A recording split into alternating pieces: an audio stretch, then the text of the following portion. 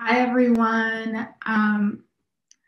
My name is Salome. My pronouns are she, her. I'm calling in from the unceded territories of the Lenape in Brooklyn, New York.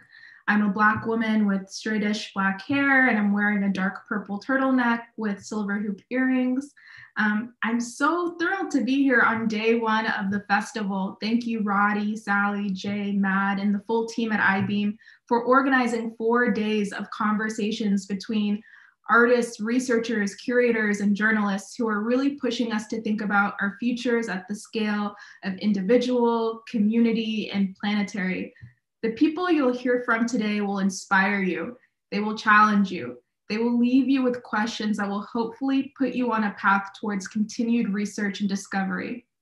Today's program is titled Platforms for the People, which I think is just a beautiful way to kick off the festival because plainly the future starts with us. How we take care of and make space for ourselves and each other in the world lays a foundation for how we move forward. I'm here for the frameworks, models, and approaches everyone will be generously sharing today. So with that, let's introduce our first speaker, Joan Greenbaum. Joan has dabbled with technology since getting hooked on programming in the early mainframe computer days. Her research and work focuses on issues of interactive design and embodied action.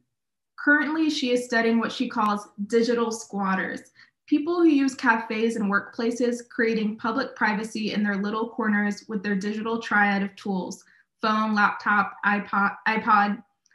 What she has written extensively on concerns dealing with work and technology, as well as technology and gender.